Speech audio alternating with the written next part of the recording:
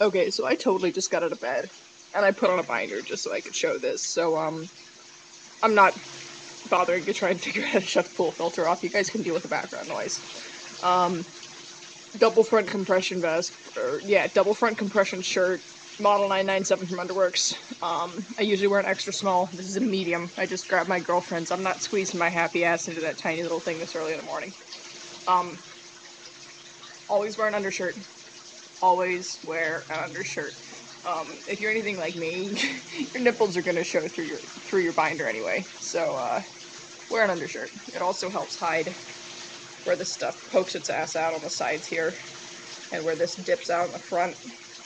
And like if you're wearing a tight shirt, the seams will yeah. See, this is even showing through the undershirt. Okay, yeah. See, that's not an undershirt seam. It's a binder seam. So wear an undershirt. It makes it a lot more comfortable too.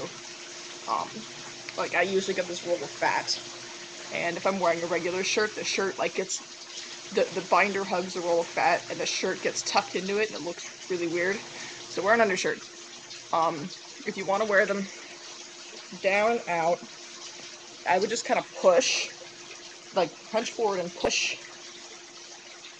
Straighten yourself back up. You're gonna get a chest that looks like this, which is still flat.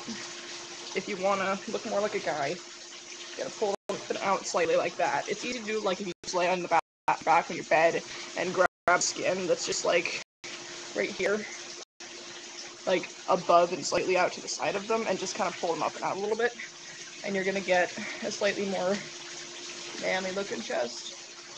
It's binder's a little too big. Usually what I'm doing is if I'm stealing her binder, I wear them up and out slightly, and then I make sure that the armholes are high. If I'm wearing mine, I can pull mine all the way down over to the bottom of my ass, and it doesn't roll up from that point, and it helps flatten my ass out. So I tend to wear mine pulled way down, which means the armholes on mine are like way down here, so if I pulled mine up and out, they're gonna fucking hang out my armpits. So I push them down and out when I'm wearing it like that, so it does depend on how you're wearing binder. Just for the love of God, don't push them together in the middle. Don't. Gonna look like you have a giant mono tit. Not cool. Not cool at all.